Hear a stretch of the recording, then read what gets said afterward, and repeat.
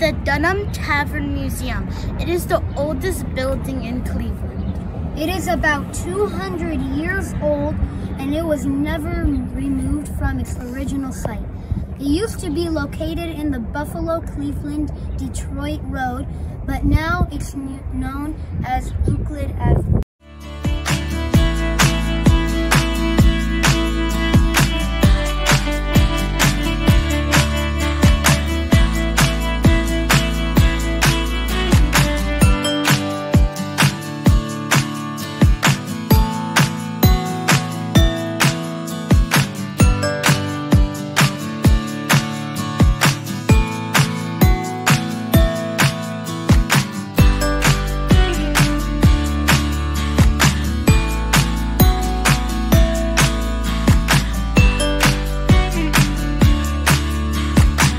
One of the battles on Lake Erie during the War of 1812. Here's Commodore Perry. He's this guy standing up in this boat. This is his boat, the Lawrence. You can tell the British here are doing some pretty serious damage, so he had to get on this boat and flee over here to the Niagara.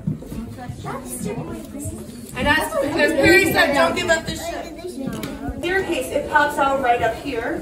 So this is where all those drivers, after they've had their meal downstairs, they're ready to go hit the hay. They come up this staircase right into this room and find a bed.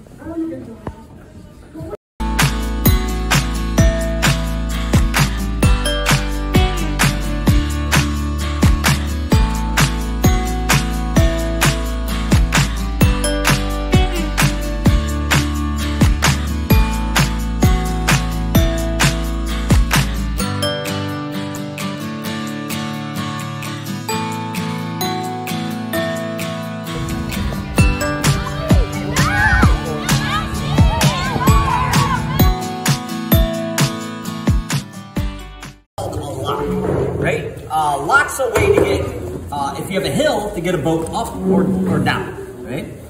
Oops, excuse me. All right, so the boat's sailing along, right? We got to get to this lower part. So the boat comes and they open up the lock, right? The boat sails through. Right? And then they open up the next lock. And the water comes out, right? The boat sails through. And then they close the lock again, right? So still today in Cleveland, Akron, we still have locks, right? Some are still like they were long ago, and some are super dry now.